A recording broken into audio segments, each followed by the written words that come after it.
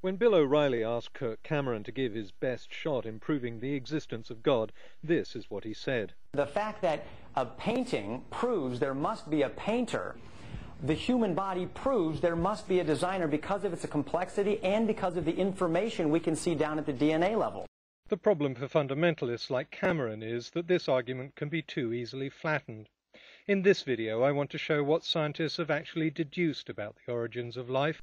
So let's start by putting the artist and painting myth to rest. Why can't paintings paint themselves? Simple. Because they're made of chemicals that can't replicate themselves. Living matter, on the other hand, does contain a chemical that can replicate itself. Even if God made DNA, he doesn't need to intervene every time animals mate. The DNA does the job on its own. So the real question is, how did DNA appear? How did living matter come from non-living sludge? Here again, fundamentalists need to drop a common argument that seems to be based on complete ignorance of current scientific hypotheses, which is this.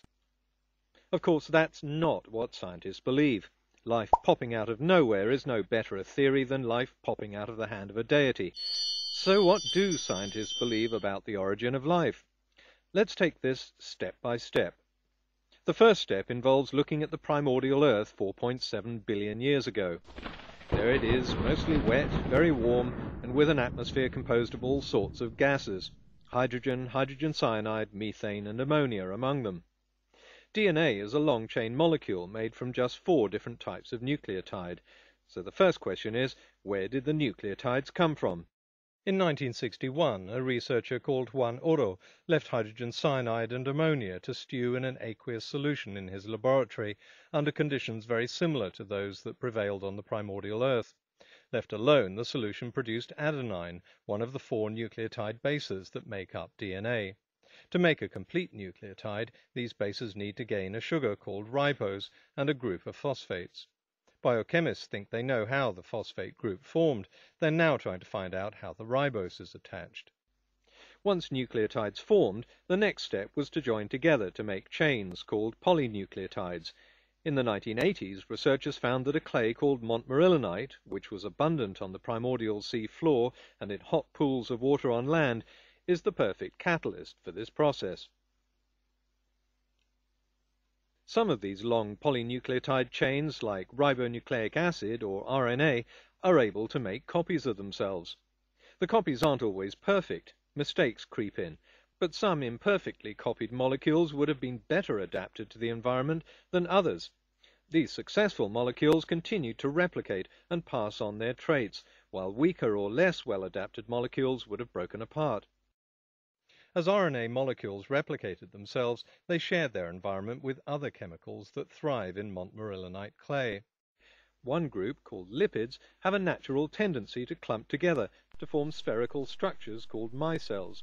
RNA molecules that attracted these lipids would therefore find themselves protected inside a micelle membrane. Because they were better protected, they better survived and replicated more successfully. There you have the first primitive cells. They look nothing like the complex cells we have today for a very good reason. Over 3.7 billion years they've evolved. I'll tackle the subject of evolution in another video. Over hundreds of millions of years, RNA grew more complex. The single strand became a double strand, and the better adapted DNA molecule evolved. One of the differences between RNA and DNA is that DNA needs proteins to replicate itself. Proteins are made of amino acids, which are often called the building blocks of life. So where did the first ones come from? No, there was no need for God. A number of experiments using montmorillonite have produced not only amino acids, but long chains of amino acids called polypeptides. Montmorillonite, it turns out, is a natural breeding ground for all kinds of complex organic chemicals. It has to be said that this research is in its infancy, and current hypotheses are nowhere near as solid as the theory of evolution, which has been around for 150 years and has overwhelming evidence to support it. But the reality is a far cry from the idea that scientists believe life popped out of nowhere.